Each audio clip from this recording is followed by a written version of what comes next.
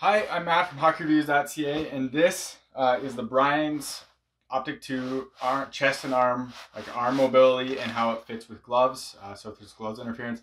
I realized I did this for the Warrior G5, so I wanted to go back and do it for all the other chests I have, just so it would be a fair comparison. You can see the differences. So first of all, before I really get started, these side pillows, I think I mentioned them before. I find that when I kind of go like this, it pushes them forward, like the chest forward. So, and you can hopefully kind of see that. So I take these out. This one doesn't have it, only the left one did. I did another video on basically how this looks in the net. I did with jersey, without jersey, and it's all of them, all the chest and arms together, as well as reverse VH coverage. So that will be up as well, have all the chests I currently have in one video. But this one is for the Optik 2 arms and just how it fits with gloves. I'm pretty impressed with this chest protector, to be honest. Also, I guess one other thing before I forget, I did adjust these to their lowest settings because it was the only way to get the chest to pull up as much as I wanted to. And even then, there was a lot of head getting in the way. You really have to stick your head forward to not get hit with the floaters. So anyways, I guess we'll start here now. The arms are now adjusted to basically their smallest setting, and I found it kind of to be the best. At their normal default one for me, they're Velcroable, that pop out type thing. So the normal one for me is a bit too long and it was interfering with the gloves. This one is about the right size in terms of length for the glove interference, everything like that. Arm mobility is pretty good. So these are stiff. These are way stiffer than the Warriors, but Warrior deserves credit because it's on a whole different level. But this is a little bit stiffer than my Brown, but my Brown's 5 years old, so it's broken in. This obviously is not broken in yet. This broken in, I'm sure will be excellent.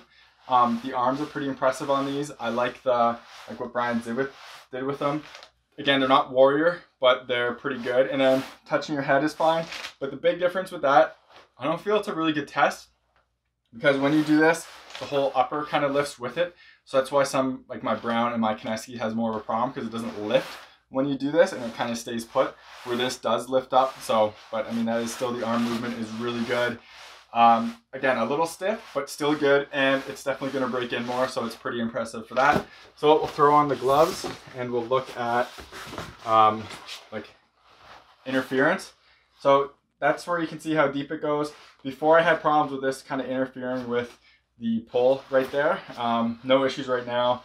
It's really good. It's in there pretty good. Again, I did take a couple pucks right here on my JRZ with the Brown, just because the cuff is a bit smaller. So I'm curious to see if that would be better in this one. It does look like it would be a little bit better. But yeah, arm movement is good. No interference. Nothing on the float, on the elbows. Nothing on there. Really good once it's adjusted. Really good. Really good for gloves and everything like that. So if the pattern holds up, it should be good. Again, I don't get to use these on ice, so I can't speak of how protective they are. Brian says that it's what the pros wear. They don't get anything special.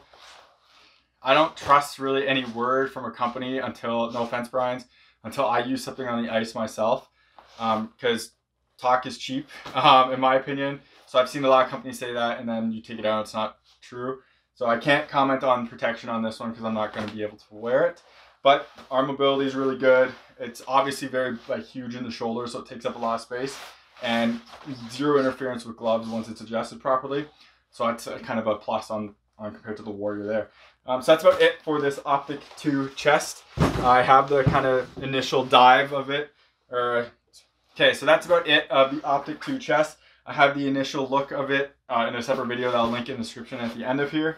This one's more for the arm mobility and kind of how the gloves work, because I kind of forgot about that. So yeah, I have a couple more videos of this coming out for kind of just the shape and how much net it takes up.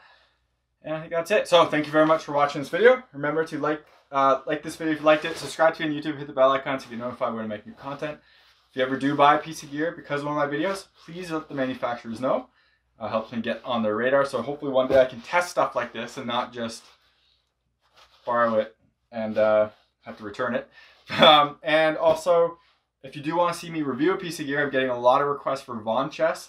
Reach out to the manufacturer and let them know. Because I'm not buying any chests, to be totally honest, for a while. I just bought the Kineski. So if you want to see that, reach out to them. Let them know that you want to see me review the gear, and we'll see what happens. So yeah, thanks for watching. Take it easy.